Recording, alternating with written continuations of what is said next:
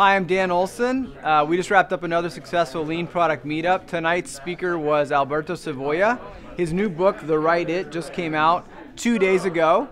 Alberto is a successful entrepreneur and teacher at Stanford. He worked at Google where he was the first engineering director, and he learned the hard way with some startups about the law of market failure, which he shared with us tonight, some advice on how to test your ideas without actually building things, right? So a lean startup approach, philosophy, with a lot of great examples, a lot of great tangible frameworks and advice, and a lot of, frankly, funny stories. Everyone was laughing a lot. So he spoke at the meetup 4 years ago. He's very smart, very engaging, very funny. So I think you're going to enjoy it. He's going to give you some specific tactical tips. If you have an idea, you know, most ideas fail, and he talks about why, and he talks about how basically to come up with tests to test your ideas and check it out. So I think you're going to enjoy it. Again, he's got lots of funny examples. He got someone from the audience to pretend they worked at McDonald's, so it's a lot of fun. And if you like the video, again, be sure to like it down below, subscribe to our channel so you get notified when our next awesome new speakers get published as well. Thanks a lot. Please, thanks. Thank you.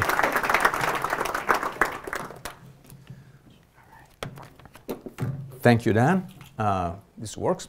So, you hear me well? Good. So, thank you for coming. It's an honor for me to be here. But frankly, I don't do this a lot, so it's also an honor for you to have me here.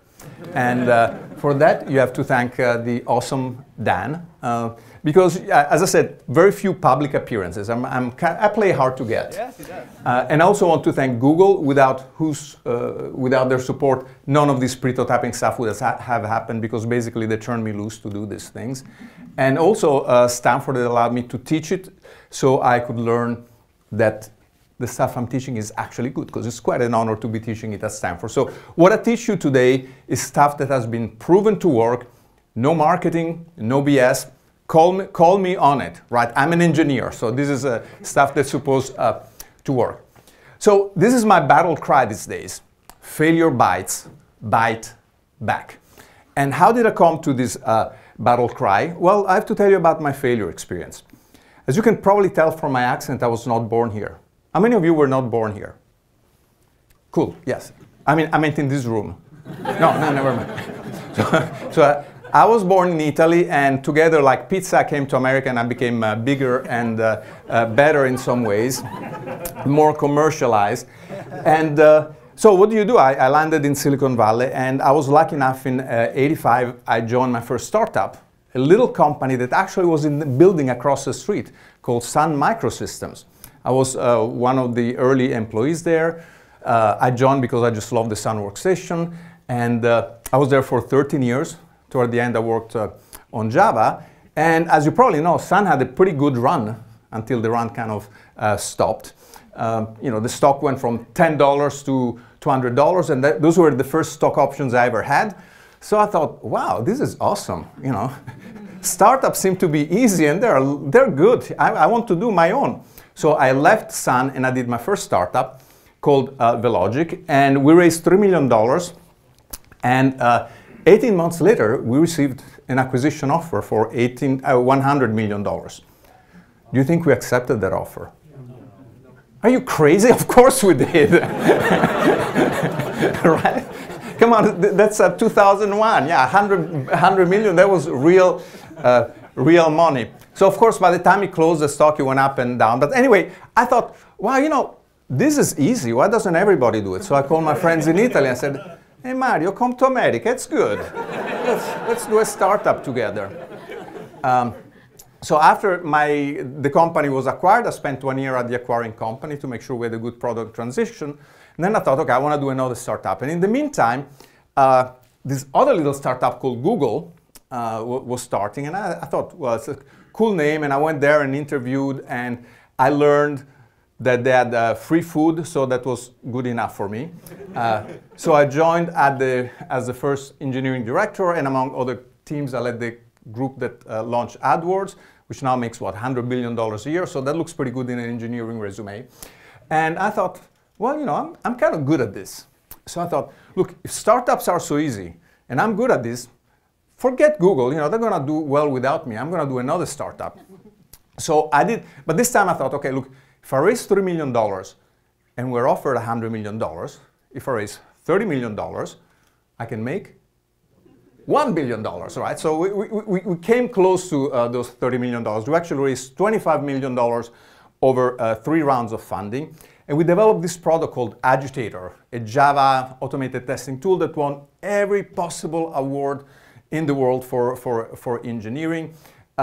And customers told us, please build this, we'll buy it. You know, so I was already shopping for private jets. And then I was starting to say, look, I'm really good. You know, I thought I'm the Italian Steve Jobs. Stefano Giobini, that sounds good. I almost changed my name, right? And then, but what happened that 5 years later, you know, all those people that told your product is fantastic, build it and we will buy it in tons, that didn't materialize. So this time, instead of thinking, you know, I'm good and this is easy, my response was a little different. And I coined an acronym that we all know now. Why the failure? WTF. And so I thought, well, you know, how is it possible? I did all these great things. You know, I thought, I'm destined for success. How could I, Alberto Savoia, have failed? So I went back to Google. They took me back. And at the time, even Google started to experience some failure with their product, right? Not every Google product is successful. So in addition to being an engineering director, I started to study failure. And innovation, failure, especially in innovation. I became the Innovation Agitator, and I collected a set of tools, techniques, and tactics to beat failure, which I called prototyping. And these tools, techniques, and tactics worked so well that after a while, people were starting to ask for them. So I wrote a little book, 72 pages. I wrote it in 1 week. And people started to invite me to give talks, and then they dragged me to Stanford to give presentations there. So my title changed. It became Innovation Agitator and Doctor of Philosophy. Because I honestly don't think there's a person on the planet that has looked at failure with as much anger and resolve to fight failure than I have, right? Because it really passed on me. And not just failure due to incompetence, failure that, you know, it's kind of inexplicable, at least at the time. So I started teaching this, and it worked out very well. So that's what I decided to do full time. So that's my background. So let's talk about failure. First of all, I like to define it very clearly. To me, failure, the simplest definition is this. You launch a product, you have an idea, you have some expectations. Then you launch it in the market, you get results. If the results are less than the expectations, that's what I call failure. So you build 10,000 widgets and you sell 2, that's failure. On the other hand, if you build 10,000 widgets and you sell 10,000 and then take orders for 10,000 more, that's success, right? Very simple. By the way, I talk about products, but it could be a service, it could be a new business, it could be an initiative, right? It could even be a law. So with that definition, the key there is expectations. And the first thing I notice about failure is that you have to be very clear about what the expectations are.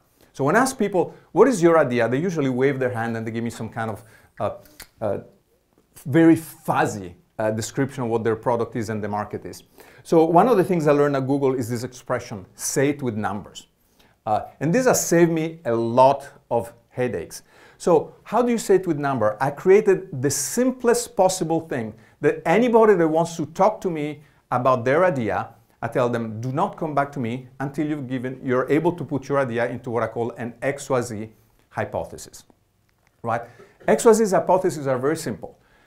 Whatever your idea is, I want you to express it as X% of Y will do Z. So X% is a percentage, Y is your expected target market, and Z is a description of what you expect the market to do with your idea. So you notice the word there, expect, hey, hi. See, a lot of people I know here. You see the word expect a lot here. So let me give you an example. Here's an idea, second day sushi. This was, some Stanford student came up with this a few years ago. And we were sitting down and they were eating this packaged sushi and they said, man, why is it $9? I said, well, because it has to be fresh fish. And the guy said, I'm young, I have a strong stomach. It doesn't have to be that fresh. So there were MBA students that they thought, we have an arbitrage situation. I can buy sushi that expires in about 4 hours for 25 cents on the dollar, and I can sell it for 50 cents on the dollar. But of course, they didn't express it that way. They said, look, people, lots of them, especially students, they like sushi, they cannot afford it, but if it's cheap enough, they will buy it. So I told them, okay, that's good. Let's create an XYZ hypothesis. So that's what we came up with this. By the way, see what's wrong with this is people. Who are these people, right? You have to be pretty specific. Lots of them. How many is lots? And you know, cheap enough. What is cheap enough, right? So when you say it with numbers, I force them to write something in XYZ hypothesis form that ends up looking like this. 20% of packaged sushi buyers will buy secondary sushi if it's half the price of regular sushi. Now, where do you come up with these numbers? We'll talk about it later, but at the beginning, they can be guesses. Right? You can guess this is what it is, but just the act of putting it down into numbers really clarifies your thinking. Right, so we're clear. Failure is when your expectations fall short, when your results fall short of your expectations. And to do that, you have to be very clear about your expectations. So the XYZ hypothesis, I would say, is my #1 favorite tool. If I'm given 5 minutes with a team, and I only have 5 minutes to teach them something, I tell them, write down your XYZ hypothesis. Simpler than anything else, and if you cannot come up with it, then you know, you're not ready for business. So now we talk about the definition of failure, let's talk about the law of market failure. It starts pretty bad with 2 parts. Part 1, most new ideas will fail in the market, and then it goes downhill from there, even if competently executed. So let me unpack it. We probably know, a lot of product managers here. You probably know most new ideas fail in the market. And if you don't, just go and look online. My favorite source is Nielsen Research. Every year they look at thousands, tens of thousands of new product launches, and every year the results, they are the same. About 80% of the products, usually 85%, fail. They disappoint or they cancel. In other words, the expectations were here and the products came here, here, or here. Every single year. And these are companies we all know about, right? The Disney, the Procter & Gamble, these are not people that don't know what they're doing. So any questions? Does anybody disagree with this part of the law of market failure? No, right, you shouldn't. This just happens. If it hasn't happened to you, you've just been very, very lucky so far. Now, the second part, people give me more trouble, said, what do you mean fail even if competently executed? These people fail because they're morons, right? They don't know what they're doing. I know what I'm doing, I'm not gonna fail. Well, not exactly, right? So if you go and look at successful companies, you go and look at their failures, you find out that they failed just as much as most of us, right?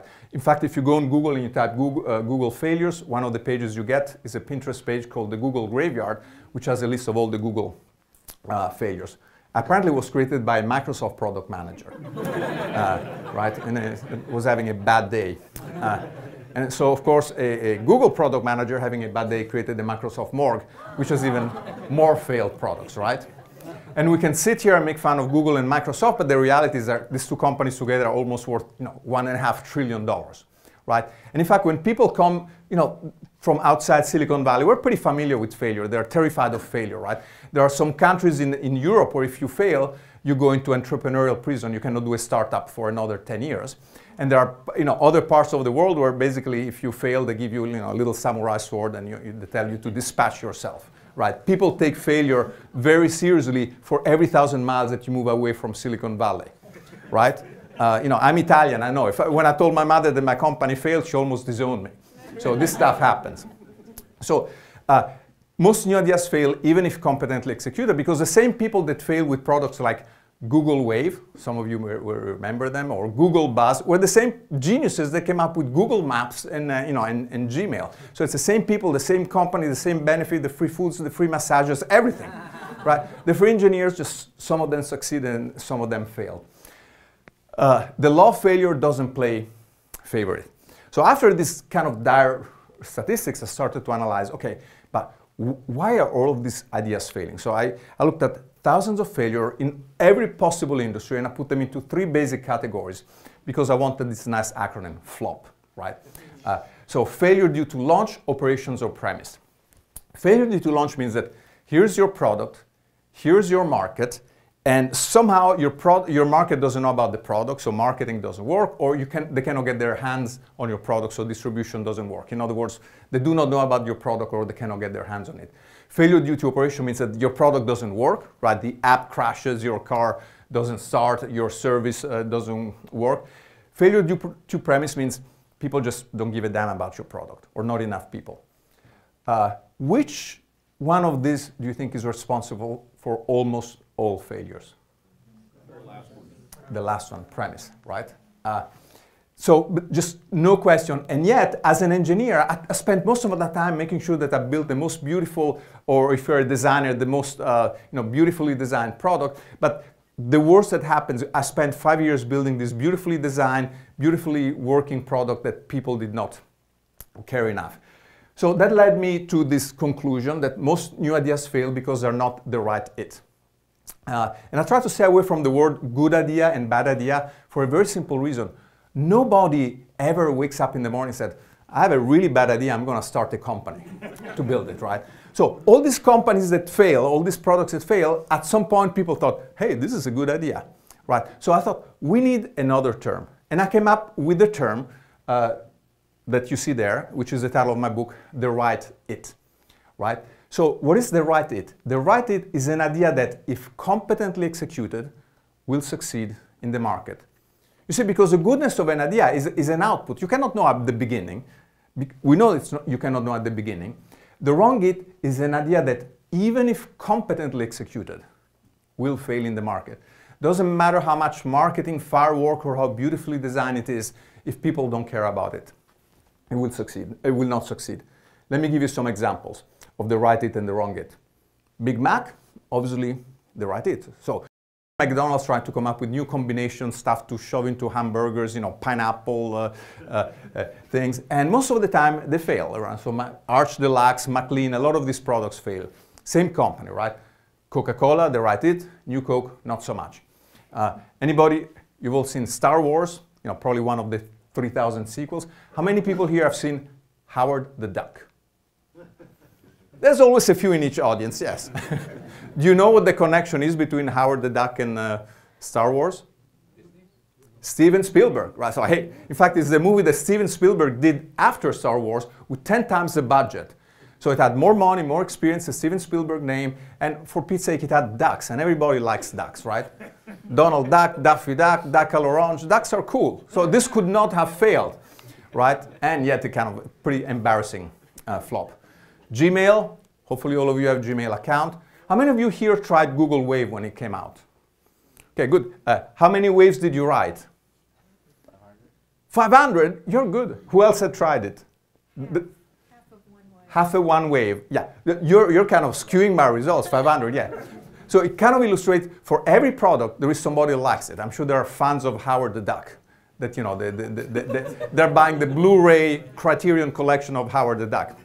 But unfortunately, so you obviously liked it, but it didn't meet the expectations of the adoption, right? And yet it's a Google product.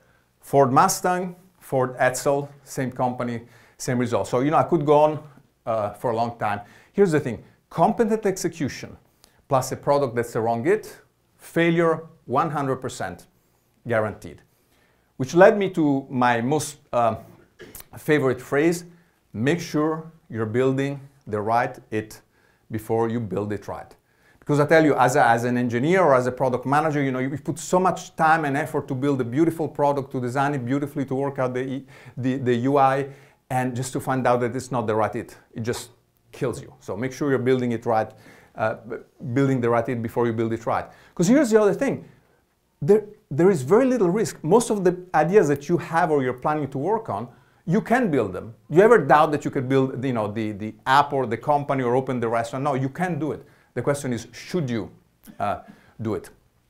Which brings us to the question, well, how do I know if an idea is the right it? Good question. And I would say, well, do not ask. Do not ask people what they think of your idea.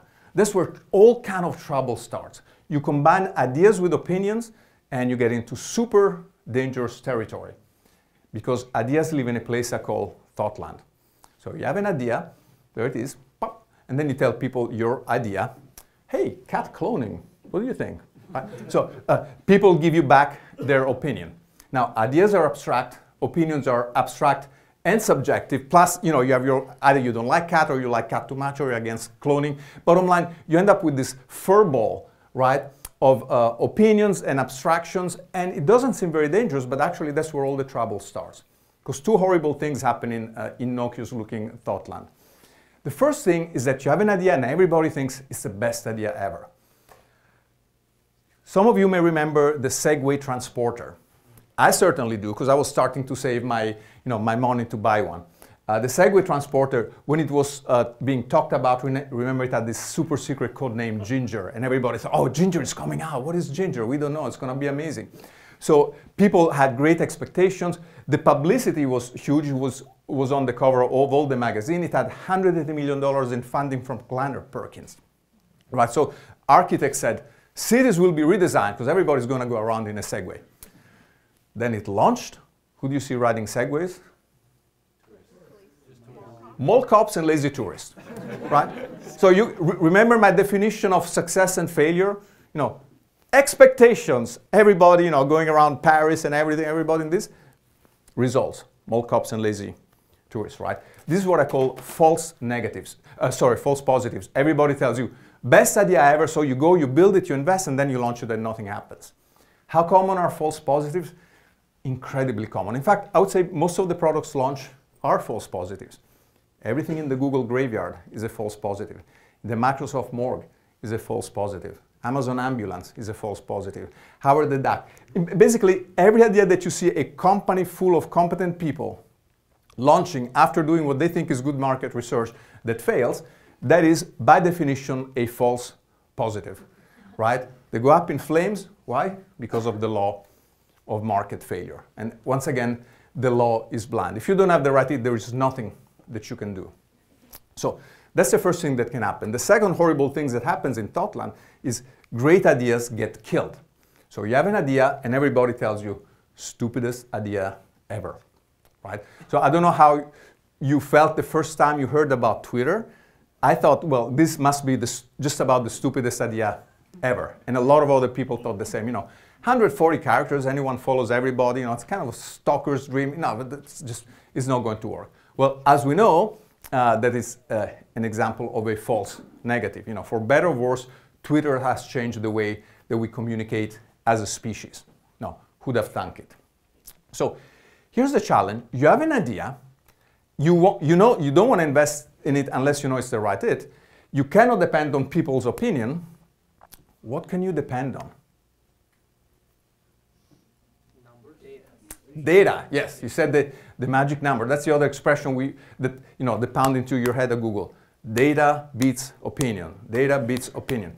So, and people pretty much got this message, right? So, but when they come to me with ideas and I tell them, well, show me data that there is interest in your market, I see all kind of horrors. Because here's the thing, not all data is created equal, not all market data. There's two types of data. OPD and Yoda is the name I gave to them. OPD stands for other people's data. Sounds like OCD, right? So if you have both OCD and OPD, better not to have it. Can you guess what Yoda stands for? You're a smart group. No. Yes, it does. Yes. It stands for your own data. Now you've heard apples and oranges. So this is, to me, it's a perfect case of apples and oranges. In fact, OPD is rotten, stinking apples, and Yoda, fresh, beautiful oranges, right? You want to have your own Yoda. Stay away from opinions and stay away from OPD. They're both very dangerous. By the way, here's my definition of other people's data. You'll find out it includes pretty much everything. It's data collected by other people for other projects from other times, in other places, with other techniques, so on and so forth, right? Just because somebody succeeded or failed with an idea similar to yours, or in a market similar to yours, doesn't mean that you will succeed or fail. Let's pick an example. Right, I have to go quickly through in the book I give much more explanation and justification for this, but allow me to go quickly. So here's an example. Imagine Elon Musk, right? He just sold his company to eBay for what? And he collected $200 million. Most people would retire to Hawaii. He thought, well, I'm going to start an electric car company, a space rocket company, and a solar company.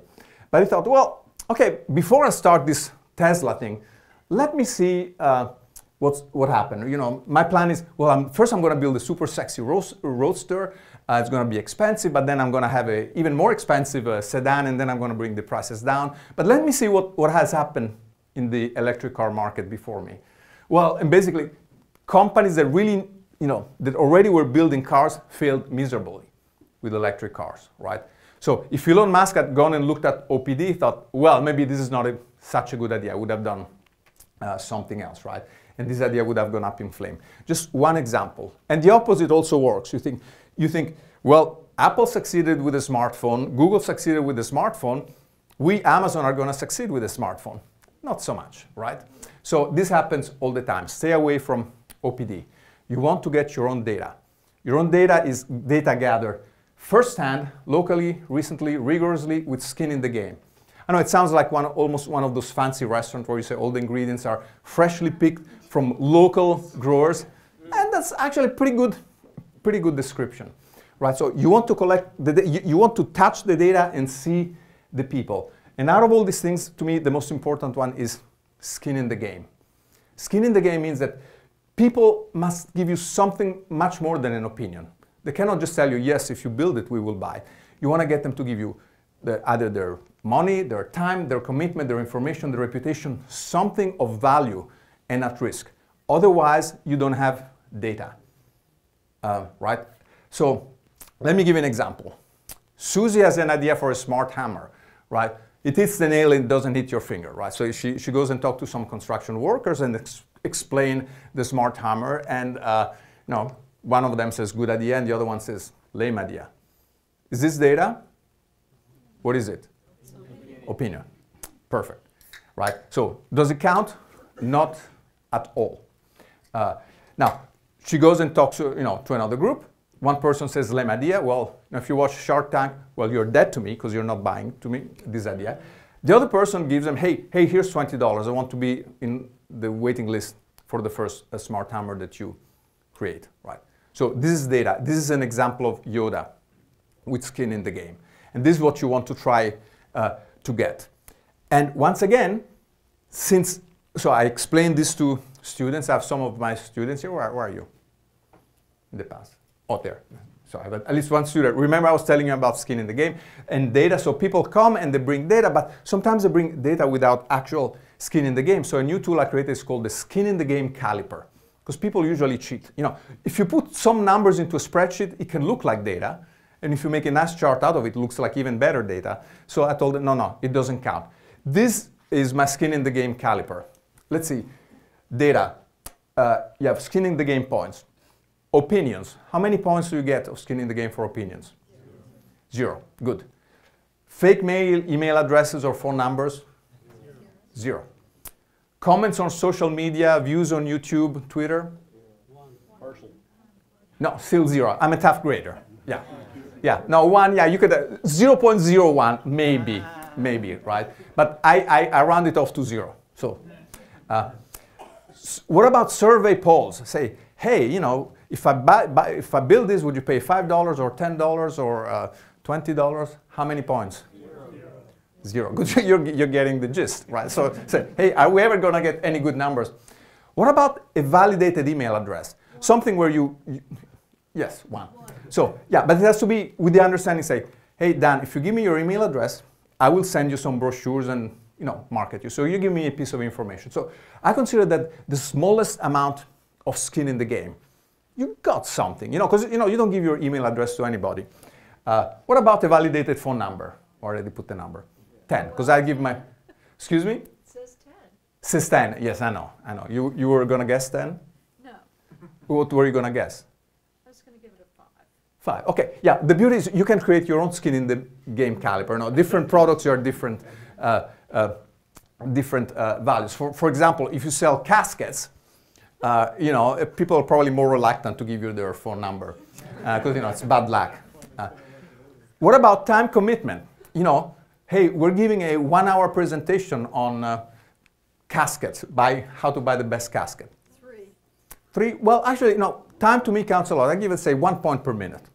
But see, the beauty of numbers, say, if you and I are doing a startup, we kind of decide what those numbers are, and usually do it in orders of magnitude, kind of 1, 10, or 100. What about the cash deposit? Say $10 a buck, right? So you can scale it. Don't worry about 3. Make it 1, 10, or 100.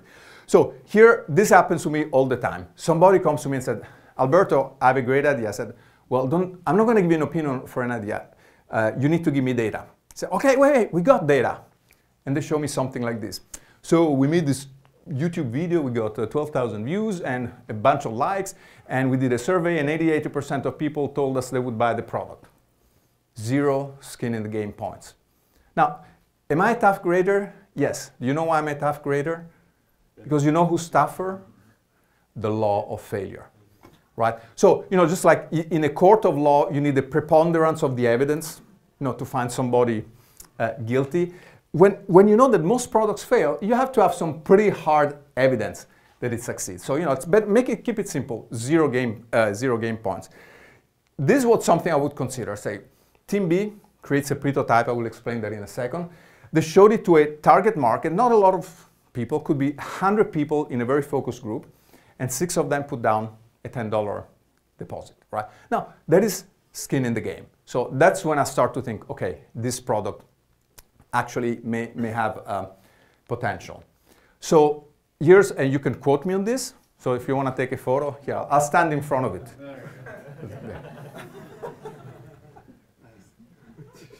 Yes.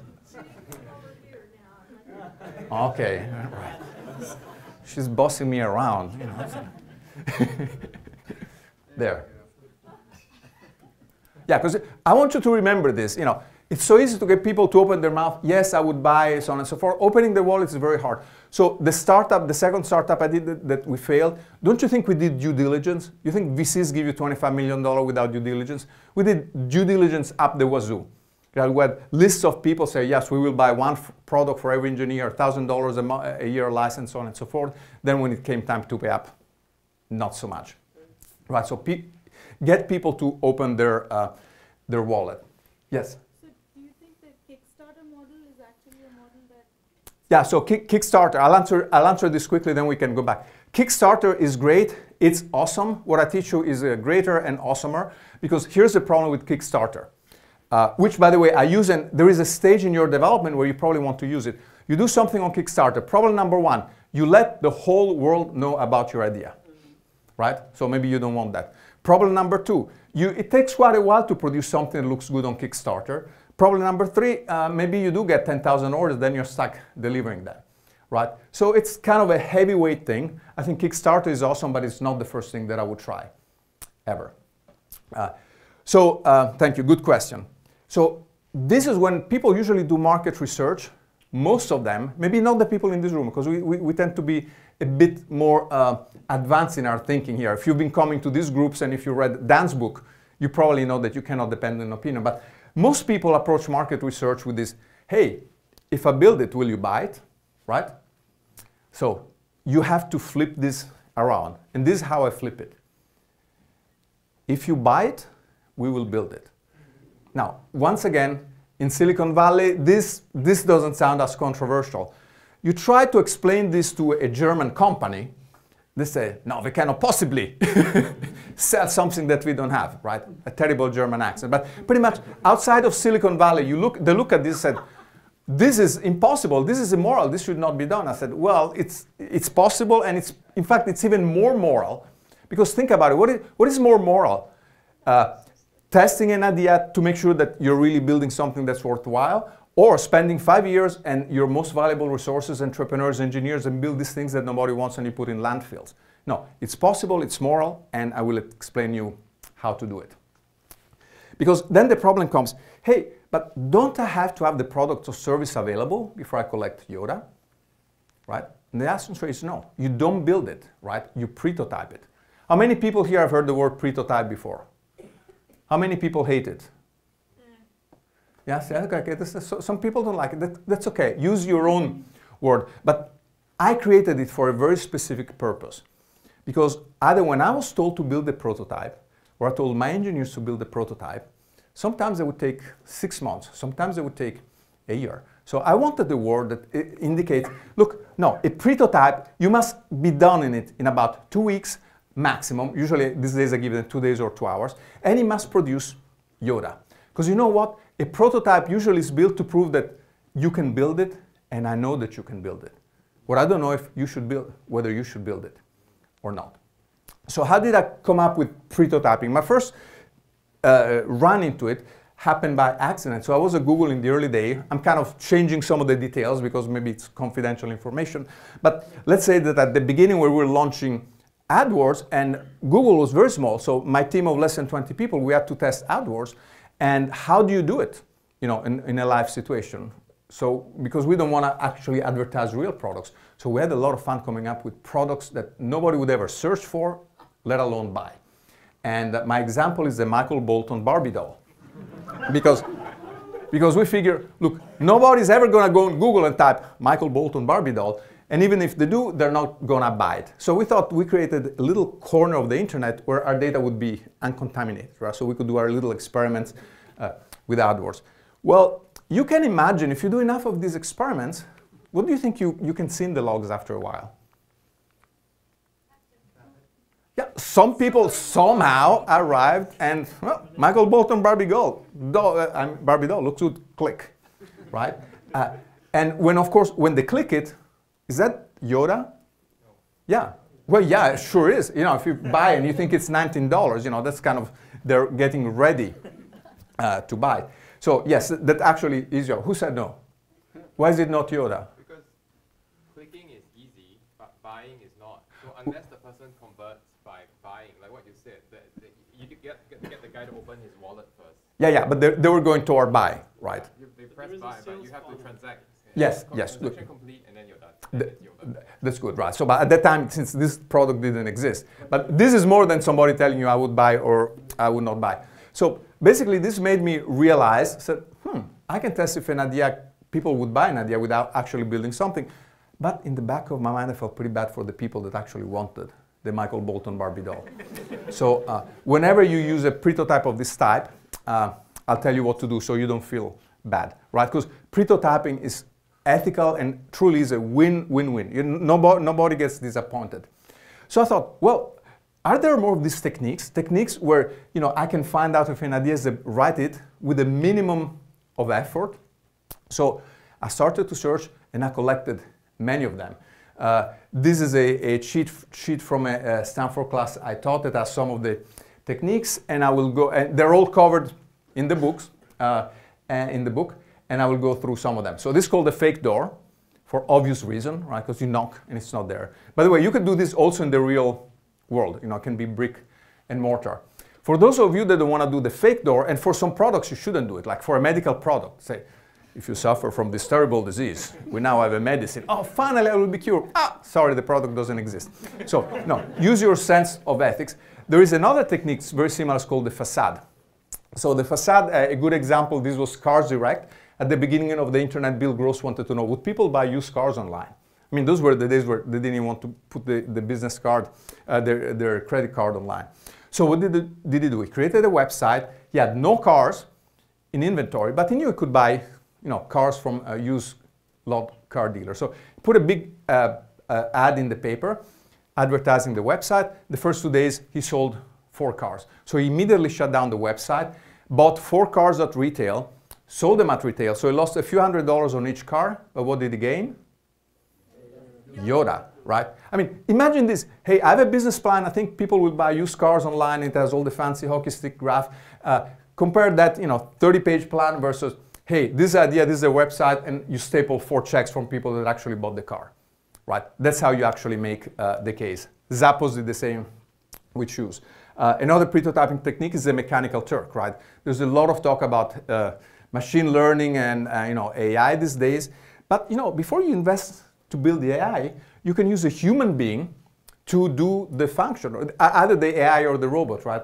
This technique is named after the mechanical Turk, which people pretend it was a chess-playing machine, but they actually had a small chess player inside. So let's say you invent some new kind of automated teller machine that does, I don't know what. Before you work out all the hardware and the software, you know, just you know, get one of your smaller employees to fit in there, say, hey Bob, we'll buy you pizza afterwards. You know, see if people actually transact to this. IBM did a beautiful experiment with this. In the early days, they wanted to know if people would want to use speech to text. And you know, if you try to go back 30 years ago, we didn't know how to type. You know, most people type like this. Unless you were a programmer, a writer, or an administrator, secretary, you didn't know how to type. So they thought, there's no way personal computers would take off until we have speech to text.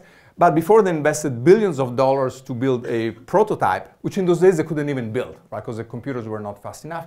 They did a very clever experiment. They brought people in the room, they gave them a microphone and a screen, no keyboard, and told them, look, we have a speech to text tool.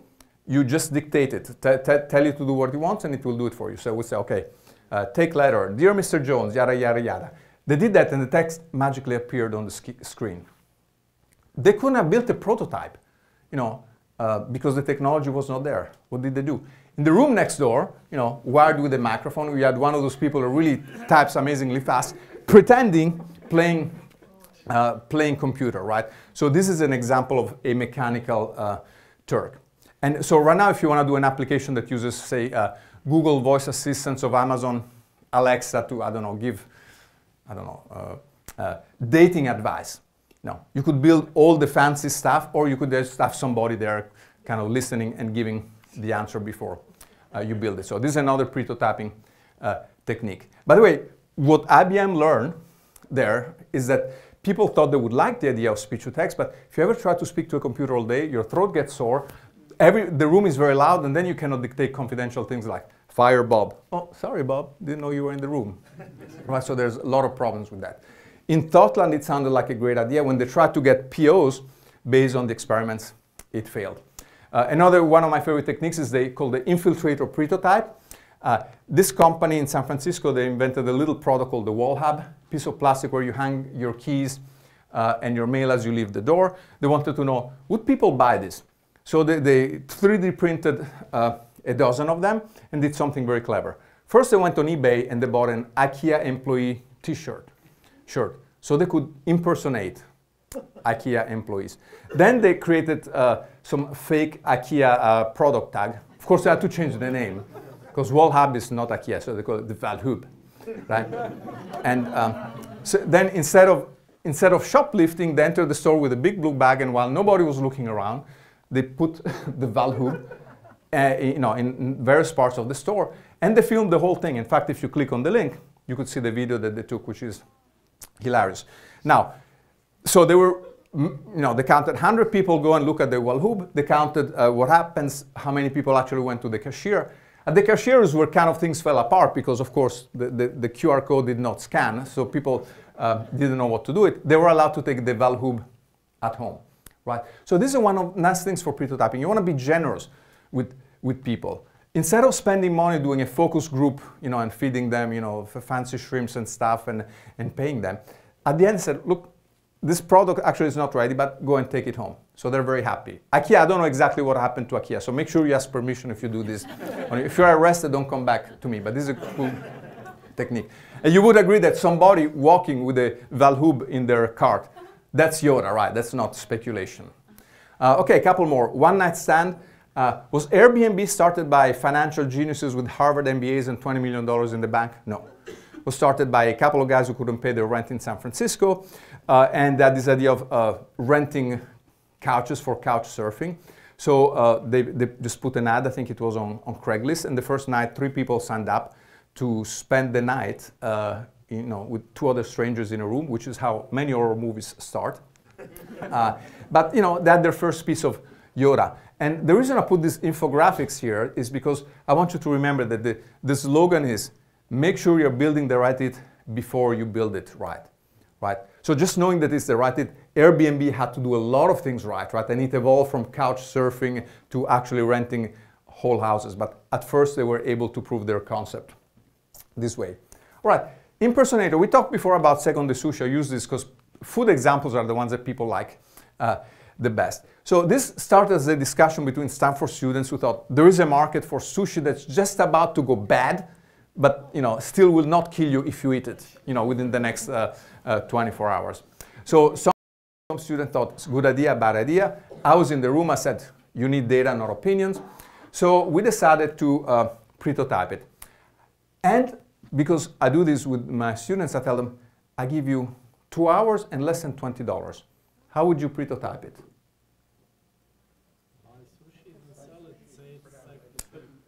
Good. Yeah, you could buy sushi, but if you want to, even if you want to spend, if I give you $0, you have 0 budget.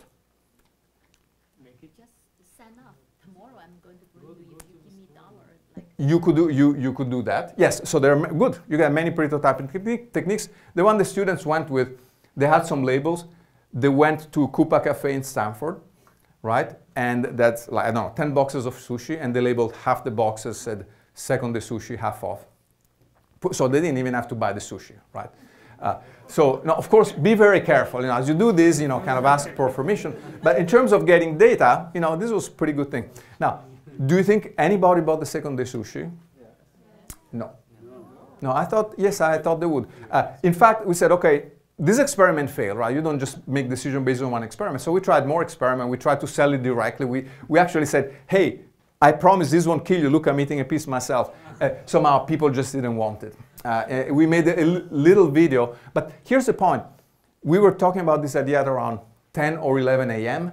By 1 p.m., we had Yoda. Now, one experiment, of course, is not conclusive, right? But it starts to give you your first piece of data before you go and write, you know, your business plan for your MBA. Now, remember the XYZ hypothesis? What we did with second day sushi is something I called hypozooming, another one of the techniques I describe in the book. Now, your XYZ hypothesis is a big hypothesis, right? Remember it said, the one that we had for, sorry, I just clicked the wrong slide. The one we had was 20% of people who buy packaged sushi will buy second day sushi if it's half the price, right? So that's a big thing. So the technique of hypozooming is to take the big general hypothesis, uppercase XYZ, move it to a baby hypothesis, something that you can test very, very quickly. And the name comes from, have you ever seen those documentaries or those video shots where you start from outer space and then you see the Earth and then the planet and then it comes down to a guy holding a cup of coffee? That's what I want you to do with your idea, right? Your goal may be to sell second day sushi, you know, in all of America. Zoom in, because right now you're not everywhere. So ask the student, where are you? Well, we're in Silicon Valley. Zoom in. We're in Silicon Valley. We're at Stanford. We're at Stanford. Building Y2E2, right? So you went down to the building. Is there a place that sells sushi in building Y2E2? Yes, right? So get your data here. Now that allows you to get your time to data very, very quickly. So the hypozoom to this hypothesis, 20% of Stanford students buy lunch at Coupa Cafe today will buy it if it's half the price, and it just pretty much failed miserably. So if the big hypothesis is true, you must be able to do experiments, and those experiments must confirm it. Otherwise, you have a very hard time making your case. And by the way, you can apply this to big things, right? One of my favorite examples of the impersonator prototype. Impersonator because you take a product, fresh sushi, and you pretend it's stale sushi. But you haven't built anything. You just scribble some labels. Elon Musk did this with the original Tesla Roadster. So this was his vision. All right, so pretend it's like 15 years ago, and I come to you and say, hey guys, I have an idea here. It's a $120,000 all-electric car, a two-seater. I've never built a car company before, but what do you think? No, come on, Elon, nobody has succeeded with electric cars. You've never built a car company. I mean, you barely got this PayPal thing. It's all kind of software stuff. It's not your thing. So what did he do? First of all, he bought a Lotus Elise, removed the internal combustion engine, put an electric engine, put his own little body, and then he went and gave people rides in this car. So 0 to 60 in like 3 seconds. So let's pretend I gave the 4 of you a ride. Hi. Hi. Hi, so I gave you a ride in my super hot 0 to 60 car. Did you like it? Yes, it's awesome. Yes. Yep. Yeah. Okay, so everybody likes, right? It's a prototype. So far, Thoughtland thumbs up. Said, well, okay, here's the thing. It's going to cost $120,000. You need to put a big charger in the garage. And since, you know, eventually I will have charging stations, but right now I don't, so you can only go 50 miles and then come back. Do you think you'll buy one? No, thank you.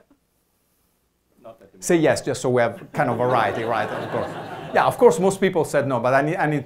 So the 3 of you are dead to me, right? No, but have you given me any skin in the game so far? No. Right, so far it's all Thoughtland. Said, look, what is your name? Philip. Philip. So Philip, it's not that I don't trust you, but I've listened to Alberto and he said I must get some skin in the game. So here's the deal. If you're really serious about this, right? Say yes, sure. Right? So otherwise it won't be your friend. Yeah. Okay, now to be sure that you really want to buy it, I'm going to ask you to give me a $5,000 deposit today. And in about 2 years, you're number 38 on the list, you may get your car. Now, think about it. Is it easier to say that yes or to write a check for $5,000 to a guy that has never built a car company before, right? There's no question. And yet, Elon Musk was able to get several checks for $5,000, including from Larry and Sergey. That's not Larry's real signature because he doesn't put little hearts over it. I want to make sure you don't steal the check. So you would argue this is as good as Yoda is. So I'm often wondering, why doesn't everybody do it this way, right? How are most cars designed? Well, they're designed in Thoughtland, right, without skin in the game. So here's my favorite example. Remember the Pontiac Aztek, right? Product managers here. So I wasn't there, so I don't know exactly what has happened, but I have a pretty good idea of what happened. Marketing group said, we need to sell more minivans, but there's a problem. Men don't like to drive minivans because they don't think they're macho enough. So guess what? I have an idea. What if we make a really macho minivan, right? 4-wheel drive, a built-in tent, and all of these things. And so, we call it the Aztek. This is really, kind of macho people said, yeah, of course, why can it, how could it fail? So they bring it to the car shows, they put it on one of those rotating things, and they ask, sir, you with a beard, you look like a macho guy. How many kids do you have? 3, 4. 4, okay, yeah, big now. So you probably need a large car like a minivan, but how does a macho guy like you feel driving a minivan? Not very good. Not very macho. But what about the Aztek? So you see how the story goes. So somehow in Thoughtland people think, yeah, it makes sense. It has the space, and yet it's macho enough. So yeah, this cannot fail. And then, of course, the most famous example of the Aztek is driven by Walter White in the show Breaking Bad. So that's what happens if you depend on opinion and data with no skin in the game. All right, so remember, if we build it, if you buy it, we will build it. You have to, sometimes it's hard, but these prototyping techniques make it easier. Now, I like to do, to just make sure you got the point home, I want to do a live exercise for you. So I'm going to give you a product, and we're going to prototype it together. Now, the product I pick is Max Spaghetti, which, as an Italian, really offends me, because it's overcooked pasta in a styrofoam container with a ketchup sauce.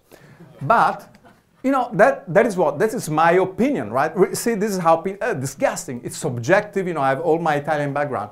So let's assume that I run a McDonald's, and one of you comes up with the idea for Max Spaghetti, and I said, well, I hate it, but let's get some data. I don't think anybody would buy it. Yes. So, first thing, we write an XYZ hypothesis. To be in the McDonald's menu, at least say 5% of the people have to order it at $1.99. Then we want to hypozoom it. How would you hypozoom it? Let's pretend this is real. I own a McDonald's. You're one of my employees, and by this time tomorrow, I want actual data. How would you hypozoom? One store. Put it on the menu board. Put on the menu board. Just on the menu. Yeah, just ask. You don't hurt any pasta. Ask the cashier for it. Okay, good. So now your penalty for answering correctly, you'll have to come and wear the McDonald's hat. Oh. So, because we're going to do a little play acting here, okay? Because I want to drive home the point of prototype. So, welcome, you're my employee. Yeah, you have a big head. There you go. So stand here. Pretend this is the McDonald's counter. Okay. Actually, we're doing. Oh, no, stand here. Okay. This looks like a McDonald's counter. So if I stand, take photos, embarrass him online, yes. Yeah, very He's good. been demoted. So his idea is just put it on the menu. Notice, which I love, because you're not cooking any pasta. You're doing it in one restaurant, it's on the menu. Right. Now, so I make a deal with you. I said, look, I want to get data. So I say, Dave, let's do a deal. The next 100 people that come at lunch tomorrow, whatever they order, you ask them, wouldn't you rather have Max Spaghetti instead? Then I'll just start with this. Let's play it out. So I come in and said, yes, I'd like a Big Mac, French fries, and a Coke, please. Would you like to consider Max Spaghetti instead? Oh, that actually sounds good. Yes, why not? What happens now? I have to leave. Yeah, very well done. Okay, no, so he doesn't have to leave. So first, no, seriously, that was very funny, but what could you do that the customer actually feels happy? You just buy some spaghetti from No. No. Even before you would do the spaghetti. You run out of spaghetti and you offer something for free. Say, oh, we're out of it. Yeah. We just sold out. Yeah, or you don't even, so you don't have to lie. I said, look, actually, this is part of the marketing research. I'm sorry it's not available now, but Big Mac or whatever. give them a full meal. Yeah, right. Look, you know how much McDonald's spends in market research. You know, you're giving them $2 worth of food.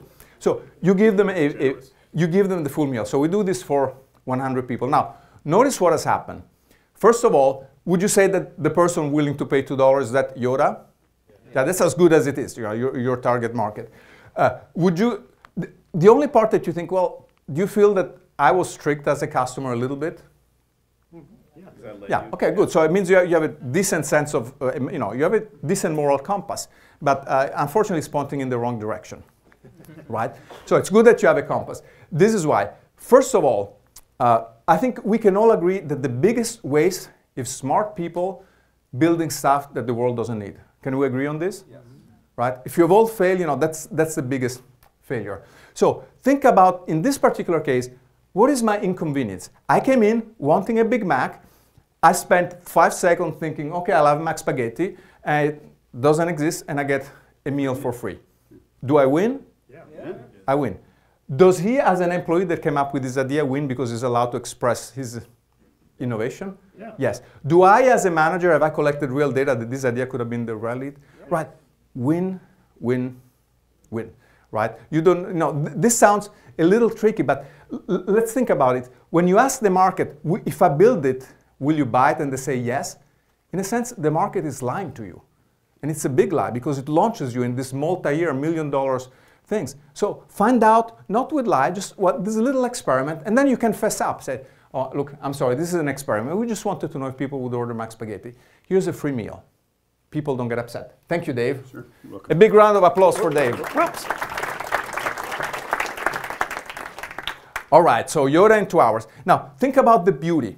First of all, notice I told him, look, pick 100 people, right? I was talking to the gentleman before, he has an idea for an app, and he said, well, how do I run out? I don't want to spoil my market. I said, well, as long as you're focusing on the target group, you can only use 100 people, right? If you remember your statistics from college, 100 people with a proper sample size, it starts to be statistically significant. So compared to Kickstarter, you let the whole world know, right? This way you just let 100 people know. So you don't let everybody know, which means you contain your risk. You don't even have to use your own brand. And yet you get useful data. Now, you don't make a big decision based on one experiment. Maybe you build it up. Maybe after you confirm this, you actually cook some pasta to make sure that people will actually come back for it again, which creates an interesting challenge. Let's say that people bought it first, so you actually cook it now. You want to know if they would order it again. How would you get that information now? So you've eaten Mac Spaghetti, and if I come and ask you, did you like it? Say yes. Yeah. Would you order it again? I don't know. No, say yes just for the sample purpose. Yeah. Yes. Yes. Okay. Is it skin in the game? No, right. He could be lying. How can I get some skin in the game that he really meant it? Prepay for the next one. Prepay said. That's right. Here, if you really like it, here's some coupons. 10 coupons, and you just pay 50 cents instead of $2. Now, if you buy the coupons, there is actual skin in the game, right? So lots of advantages. In this case, results less than expectation. But believe it or not, Mac Spaghetti is popular in some parts of Southeast Asia, right? So yes, and which proves you have to make sure. That's why I tell you test locally, right? You never know when an idea is actually going to succeed. Okay, I'll give you another example. So I was working with this company, L'Oreal, and they were, I thought, well, how about innovating using artificial intelligence? So I came up with this really cool device.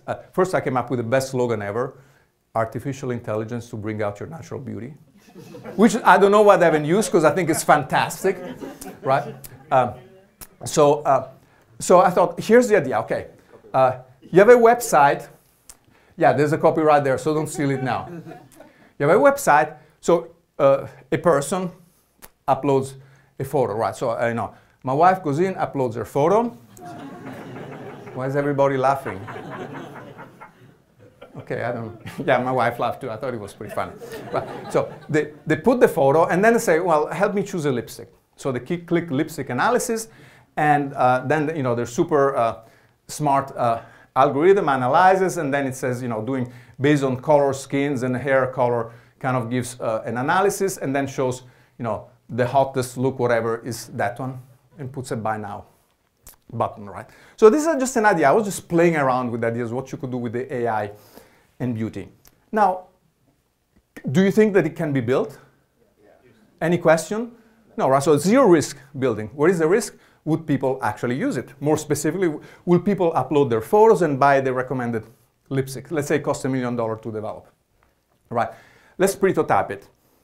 Any ideas? Simplest possible prototype. I give you 24 hours and a web designer. How would you prototype it? Upload a picture and then have a person just look at it and then real time. Okay, that's even fancier. You know, for the first one, you could do a really, I mean, that's good. Yeah. If your web designer is really quick, you could do that. For the first one, yeah, you could just upload it and then say, sorry, the algorithm is not working. But if you give us your email address, we'll let you know when it's actually up. It's just an experiment. In the meantime, send us your email address and you know, your address, and we'll send you a box of, you know, $40 of cosmetics. Right? Do you agree? Everybody would be happy, and you get real data. Right? So you collect your data. You say, look, at the 100 clicks, 100 views, 64 clicks, 42 emails. Now you want to go to the next level. Then you could do what you described, which is a mechanical Turk prototype, right? So you could actually have somebody who's an expert in skin tone, and you know, they look at the photo, and then they can actually recommend the thing without building the algorithm. And again, you get your data. So if you do enough of this experiment, you go back and say, look, this is going to cost $1 million and require some fancy AI, but we know that people would actually use it. Because, you know, 21% of the time people actually buy the recommended lipstick, and they really like the idea. So this is another example. So was it the right it? Yes, use a Yoda to get decision. Let's do a last one, and then I'll wrap up and we can have some questions. Another company gave a presentation to Kellogg. You know, I don't eat breakfast or lunch, just a hell of a big dinner usually. But I like cereal, but I like to eat them at night. And I thought, wouldn't it be great if there is a cereal that has like the right ingredients, I don't know, melatonin and stuff that helps me sleep. So I came up with this idea, Kellogg Special Z's, right? How many of you think it's a good idea? Okay, yeah. Many of you probably eat cereals at night. So look, yeah, the hard day you're wired, yeah, so unfortunately just Scotland, right? So here's the first prototype I did. I mocked up, I took a box of regular cereal, and then I put I created my little special Z box, and I asked my wife, that's my wife in the photo, but that's not me, so I don't know what's going on there, but we'll figure it out. No. We have, so I asked, hey, look, there's this new cereal, you know, it helps you sleep. I said, are you interested? And she said, no, stupid idea. Okay, all right. So just one data point, not a big deal, but it's a good experiment. So I went, same experiment. But by the way, here, you notice that I have some metrics that I talk about in the book that are pretty important. Time to data, dollar to data, distance to data, right? Or Yoda in this case. You want to come up with your Yoda as quickly as possible. That's why you do it locally. So I thought, okay, this was one experiment. Let me do another one. I still use the same box that I created, and then I can infiltrate a Safeway store, and they go in the sleep aid section, right?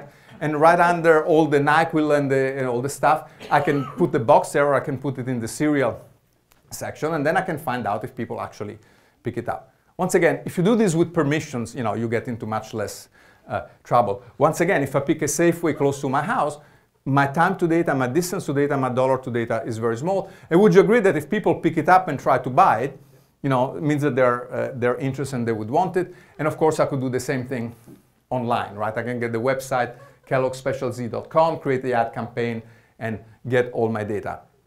And of course, what happens to the people that, you know, try to buy it?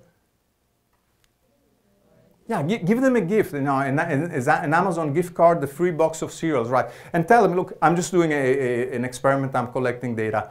They feel good. I tell you, I do this all the time. If you're nice to them, they're not going to feel bad. So we do all of these things. Why? Because you want to fail fast and fail cheap. Everybody talks about failing fast. And then when they come to me and they tell me their plan, I tell them, that's not really fast. You want to fail Ferrari fast and Fiat cheap. That's okay. Ferrari fast and Fiat cheap. So you want to fail very, very quickly and very, very cheaply. Why? Because if you want to succeed, you cannot spend millions and months and weeks to come up with your ideas. You need to test them very quickly because most ideas fail. So you need to test a lot of ideas before you find the ones that work. And that's what prototyping allows you to do, right? Don't spend a lot of money on it. So is there more? Yes, you think, my work of 10 years can be summarized in 60 minutes? No, not so. So that's why I wrote a full book about it, which talks at length about it. But before we conclude and ask for some questions, people always ask me, hey, Alberto, do you practice what I preach? Yes, of course. I practice it for one simple reason, because it works. Even better, it cannot not work, right? So these are putting an idea from Fuzzland into an XYZ hypothesis. Does anybody think that's a stupid idea? No, right. And to test the idea on a smaller scale with a statistically significant number, with getting skin in the game. Is that a stupid idea? No, this is just very logical stuff. I'm an engineer, so I couldn't tell you anything if I couldn't connect the dots in a logical way. I teach it because it works. And the best example of me practicing what I preach is my book, right? So in case you haven't done it yourself, writing a book is a real pain in the ass and it takes forever to do it. Now, do you know what happens to most books? Do they succeed in the market? No.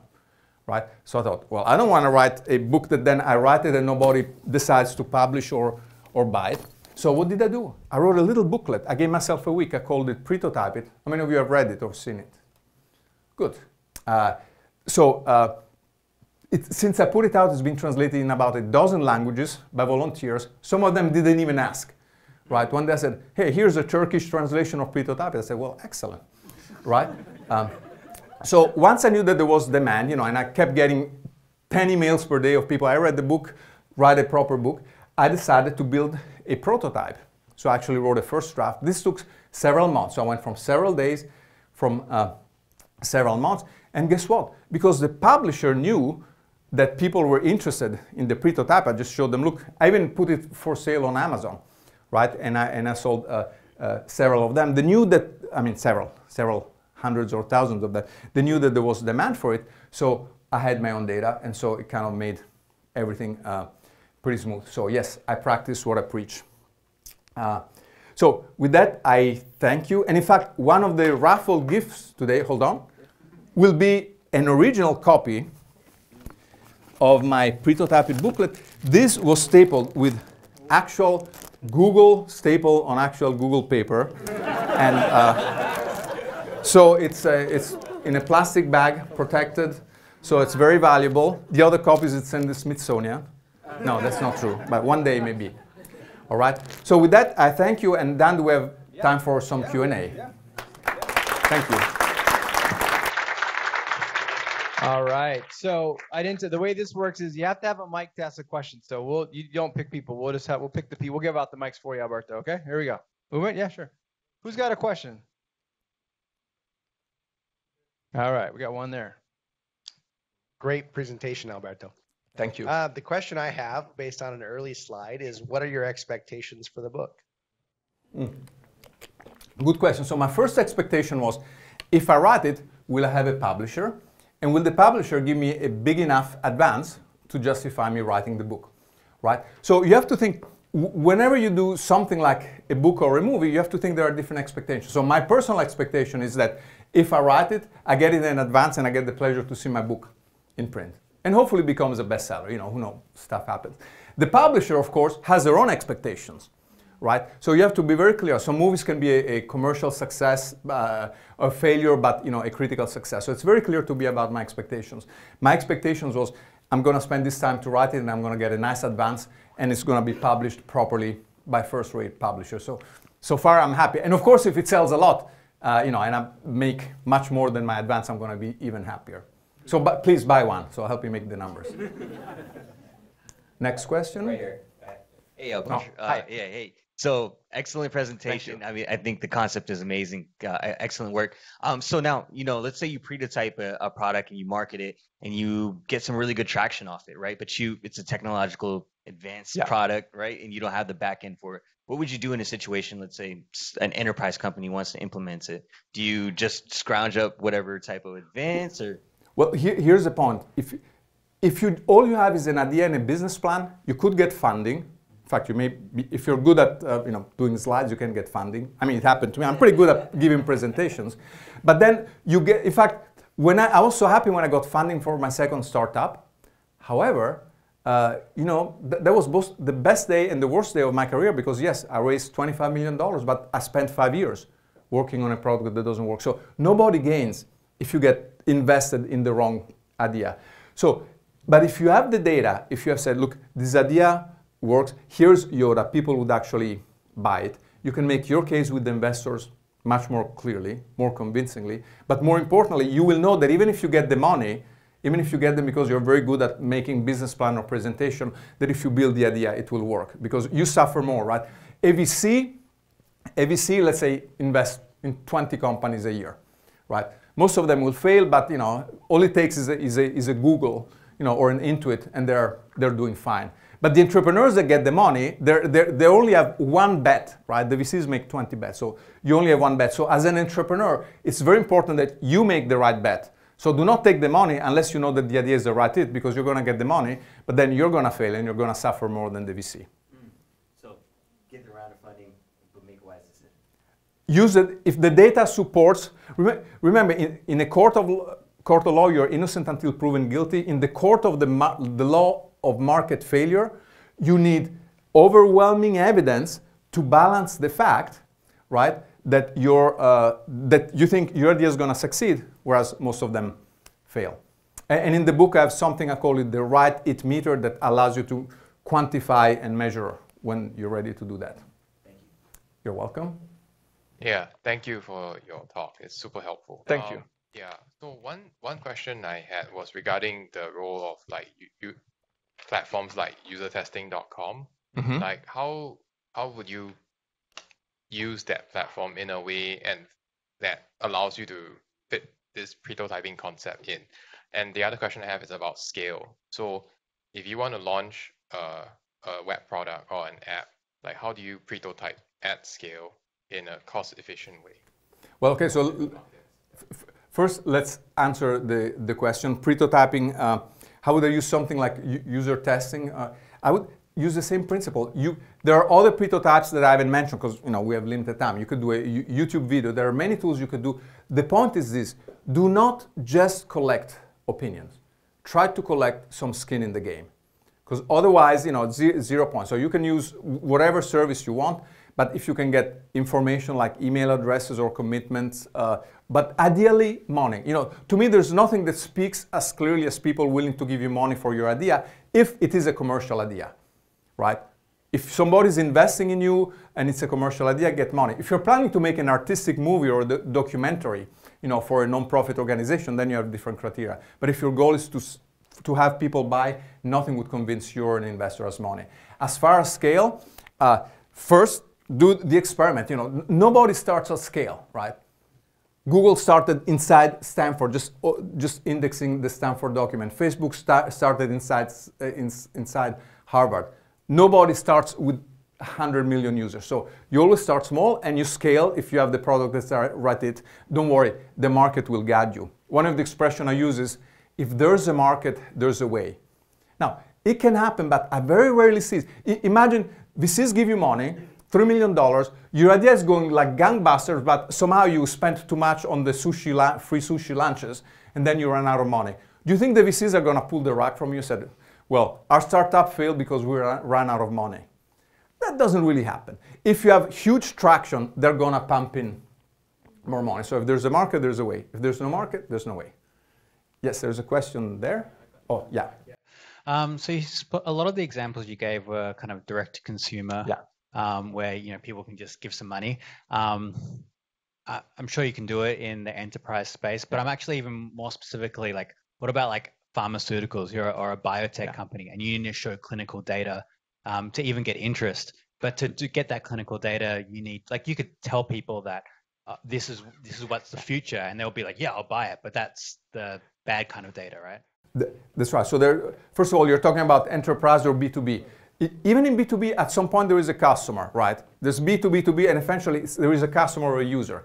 Even if I sell this big heavyweight application, I don't know, Oracle Enterprise, and I need to decide, do I want this app? Do I want the 4D rotating virtual reality graphs? At some point, you're going to have users there. So get together with whoever makes a decision and see if the users would actually want that feature, right? So even any B2B, at some point, there has to be a C or a U, or a C of a user. As far as pharmaceutical, yes, you have to be careful, right? You don't want to say, hey, you know, you have that problem with your ear itch, I have the medicine for you. Sorry, I'm just prototyping. So you have to be very careful with that. But in fact, in the New England Journal of Medicine, one of my most, thing that made me the happiest, there was my previous booklet, Prototyping, is mentioned as, one of the sources, because in medicine and pharmaceutical, you also need to do prototyping, right? A lot of techniques and tools actually do not find a market, but you have to be a little bit more careful about the ethics.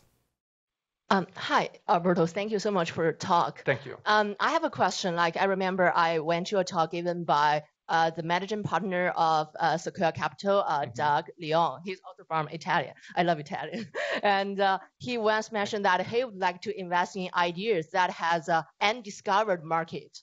Yeah. So if like you don't even know what exactly the market is, how can you prototype it? Okay, so good question. First of all, I'll say I love Doug Leone too, not because he's in Italy, because he's actually the one that invested. He was the lead investor in my $25 startup that didn't work. All right? So, and that's the startup that made me realize, yes, the market is undiscovered, but if you go down the Amazon jungle, you may discover some things that you don't like. Also, remember this: the VCs play a different game than you do, right? VCs, I make a little bet on each of you. I know that most of you will fail, but the ones of you that are going to succeed, hey, you're the lucky ones, right? You're going to make up for it. So he may want to test an undiscovered market, of course, because he just puts money, right? And he has a lot of money, right? There are billions of dollars. But you're putting more skin in the game than the VCs. So yeah, keep that in mind. Do not take money just because somebody is willing to give it to you. Remember the odd. Do you believe the law of market failure? Yeah, most new ideas fail. Do you believe it applies to you, or are you so special? It applies to you. It applies to all of us, yes. Actually, I had one question, but in your other comment, really stirred it up. So, would you consider Fire Festival a XYZ? Oh, wait. Okay, for those of you who don't know, Fire Festival is a kind of like a super hip hoppy, right? Yeah, and they were all at an island and they got sandwiches. Yeah, all right. So now that I consider fraud, which is a very different thing, right? So they didn't along. What is that that startup that had the medical stuff that? Yeah, Theranos, right? So that's a very different scenario. So there are situations where there is huge demand. I mean, suppose you pick a bad disease and have a cure. You think there is a market for it? Obviously. Right? So remember, the slogan is make sure you're building the right it before you build it right. So in the case of the Fire Festival, right, clearly there was enough interest, but they didn't look at the actual viability of the product. By the way, those of you familiar with design thinking, right, there are the three pillars: desirability, do people want it? Viability, can we make money with it? And feasibility, can we build it? Right? So you have to have all of those three. I focus on the desirability part, right? In the case of the Fire Festival and of Theranos, I think the problem was one of feasibility. Because even viability, they could make money. They just couldn't build that device. But do you think that somebody will come up with a Theranos-like device that actually works in the future? Yeah. So what Theranos did, that is still kind of OPD. You have to do your own research and confirm it, but they kind of established that there is a market there. Dan, you tell me how many questions, I could go on all night. But all right, enjoy this. Hi, let's say you did your best, but your product still failed. Yeah. I'm just curious, what's your take on a failure? How to handle it? I mean, it's easy to say, move on, but then... I am partial to red wine. And if it's a really bad failure, a single malt scotch, right? And lock yourself in the bathroom and cry. No. Look, I explained this very clearly in the book, right? So if you practice prototyping, you will be able to flip the odds for success in your failure, right? So if you do all of these things, instead of 80% chance of failing, I mean, if all the data lines for you, you have an 80% chance of success. Stuff may still happen, right? So I had these friends that had this company, everything lined up beautifully. And this is a sad story. They launched their product on 9/11 in New York. So that was their big launch, right? So sometimes things happen that, you know, and by the way, and if you remember what happened in the months afterward, you know, nobody was going out and buying stuff. So that can pretty much put you out of business. But there's a difference between failing because you were stupid. Say, you mean you built all this without testing that there is a market first? Said, yeah, well, that you feel bad about that. You should feel bad. And it's another, you know, you should feel different if you said, look, I've done everything right and I just got unlucky, right? If you're playing poker and you have 4 aces, would you go big? Would you bet big on that? Yes, right. Is it the right thing to bet big? Yeah. Yes. Okay, so somebody has a straight flush. No, what is it called? Yeah. No, a royal flush. And it beats you, so that's 1 in 72,000 chances and you lost. You still did the right thing, right? You're not gonna feel like a fool because what were the odds of that happening? Yeah, so if it fails, kind of dust yourself off unless you live in countries in Europe where you are put in entrepreneurial jail and move on to the next one. So I can actually expand a little bit on what happens in the pharmaceutical and biotech space with prototyping. Okay. So we had a pre-order that we posted before we were FDA cleared, and FDA does get in touch with you, and about a year later we had a spot check, which was unannounced. So everything turned out fine, but they control the advertising as well as your pull. So you have to be very, even if you're diligent about what you claim on the site and you're doing a pre-order, they shut you down from being able to even like collect information about it. That's right. So there are some industry, I would say, you know, medical industry, the insurance industry, the financial industry, where there are some regulations that, you know, are maybe tough to overcome. But one of the expressions that I also use, and be very careful because, you know, do not misinterpret it, this is ignore the law. Now, no, what do I mean by that? Is that if you're going to be an entrepreneur, right, and the law right now doesn't allow what you're doing, it's okay to ignore it until, you know, to prove that there is demand. Let's face it, when Uber started in New York, they were operating illegally. You know, when Google started working on the self-driving cars, the law said, you know, every car should be operated by a person in full possession on their faculty and with an alcohol level below 0.8. So the law, when you can start an idea, can be, you know, prohibit your idea. But if the idea actually has a market, remember, if there's a market, there's a way, eventually the law will change. In the case of pharmaceutical, there are many ways. Let's make the ear itch problem, which I just invented. If it's a real problem, I apologize, right? So I have ear itch and I invented this great medicine, ear itching. And to make sure that there is enough demand for ear itching, I want to prototype it. I don't actually have to announce that there is, that I have a product. I could just, instead of money, I can collect people's time. I could say, look, if you suffer from ear itching, you can come in and, you know, participate in this meeting, and we want to talk about option and how we can prove it. And then if you announce to 1,000 people and 3 people show up, you realize, yes, their ears itch, but they probably don't want to spend time to fix it. So there's always a way. I had 2 questions. I'll try to keep it real short. The first one was, when you're doing the infiltrator examples, you've got a third party there like Safeway or IKEA. Yeah. How do you make it right with them? And then the second question was, in a B2B space where you're selling to somebody that doesn't know that they have a problem, so they're not actively going out to try to solve that problem. Is there any strategies that you have? Okay, for the IKEA thing, first of all, you can ask permission, right?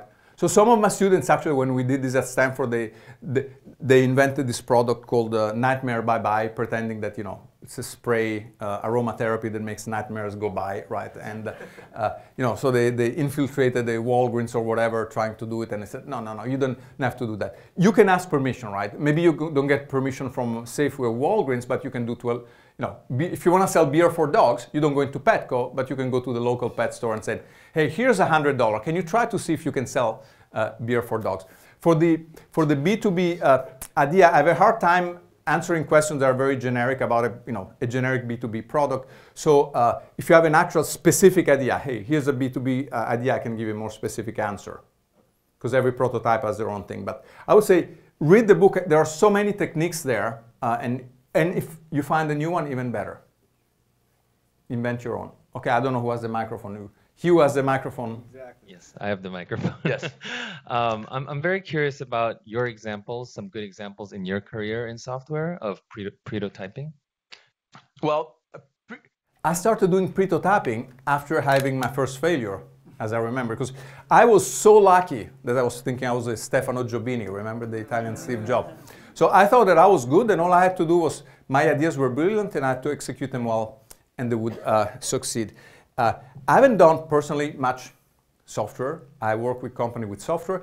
I invented a product for doing an audio product, which is a hardware product for a tone control to make digital music sound smoother, and actually prototyped that fully following exactly all of these things, and it worked better. I prototyped the book. Everybody in my family prototypes. In fact, it doesn't have to be business. My daughter lived in Berkeley, and she thought, I would like to move to in San Francisco, but I cannot afford a 2-bedroom apartment in San Francisco. So she said, can I live in a 1-bedroom apartment? How would she prototype it? She locked one of the rooms in Berkeley, right? And she lived for a month without, the studio, and said, okay, yeah, I can live with that. So she prototyped that. She prototyped not having a car by parking it in front of our house for 6 months and realizing, yeah, I can get away with Uber.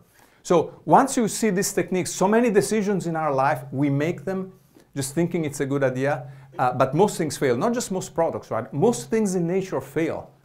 Most mutations, right, fail. We human beings, somehow we kind of beat the odds. Most relationships fail, most products fail, pretty much most things fail. So but now you have the tools to say, okay, since most things fail, let me go very cautiously and prototype this idea, right? You wouldn't marry somebody after dating them once, right? So dating is an example of prototyping. And by the way, can I finish one last example? I have this thing I call best case and worst case scenario prototypes, right? So sometimes you want to get data that really people are convinced. So let's pick the Max Spaghetti example. So a worst case scenario prototype is the following, where I think that the idea cannot fail, that I create the worst possible situation, and if people still order it, then I know that I have a winner, right? And by the way, the original Tesla was a worst case prototype. I've never done a car company before. You need a charger in your garage. There are no charging stations around. And number two, and you have to wait 2 years for the car. If people still buy, that's a pretty strong signal, right? A best case scenario prototype is what I make the conditions so that if you cannot sell it under the best possible condition, then you have no chance.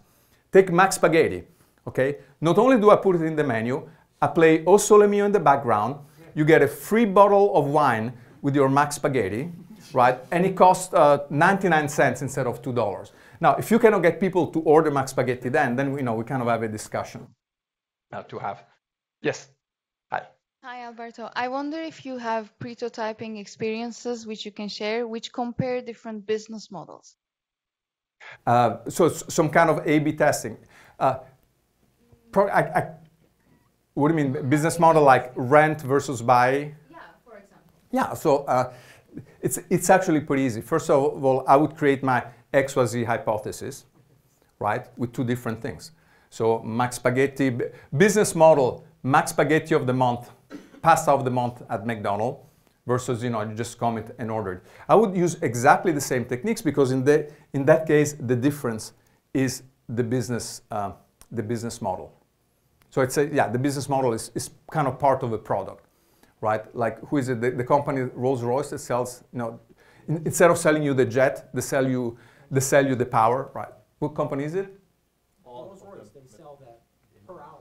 Oh yeah, you sell power. So those are hypotheses, right? So you say, well, I believe that if we sell power instead of actual engines, people will use our engines more. And then you prototype and you actually see if that happens.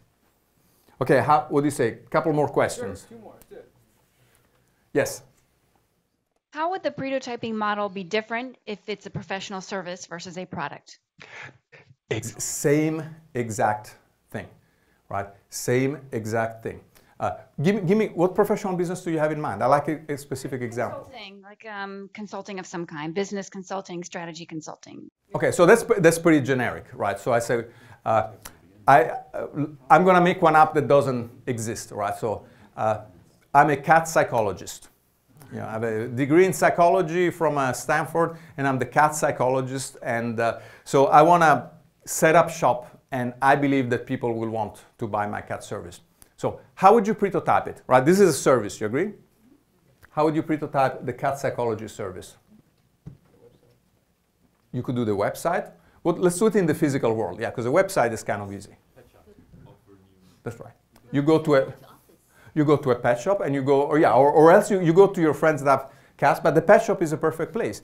You go to a pet shop owner, right? I said, look, I'm doing some market research. Here's $100. I would like you to give, you make 100 pamphlets, right? I'm a big believer in these things, right?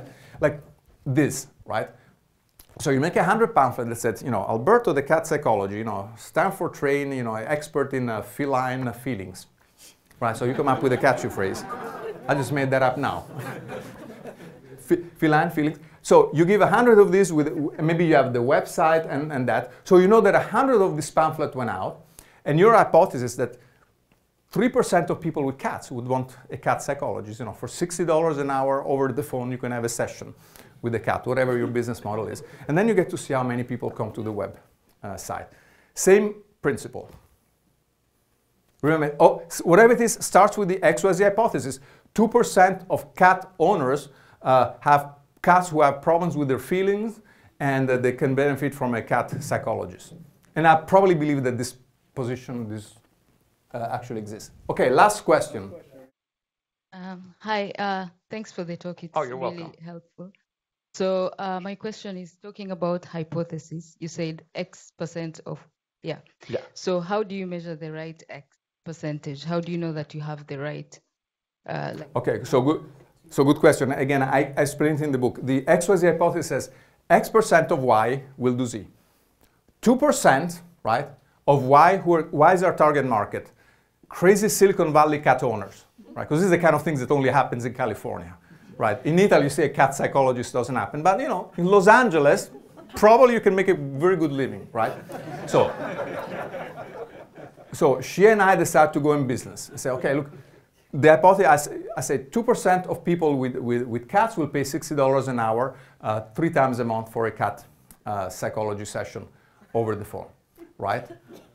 So how do they come out with those numbers? At first, it doesn't matter. It's just a hypothesis, right? But by putting it into numbers, you're articulating. First, you and I agree what that number has to be, right? Maybe she thought, no, I think 20% of people would have, and I say 10%. And maybe she thinks, I cannot charge $60 for a cat. I have to charge 30. I said, well, you cannot do it for less than $60. So the very act of putting numbers down, you know, makes it concrete and allows you to have the discussion. Then when you do the experiment, don't worry. The market will adjust the numbers, and then you have to find out if your idea is desirable, if you can make it viable, right? If the percentage is big enough. But start with some numbers, otherwise you're just too fuzzy. All right, so with that, I think we can stop it, and then you're going to run the raffle thing. Yeah, please join me again in giving Alberto one applause for a great talk.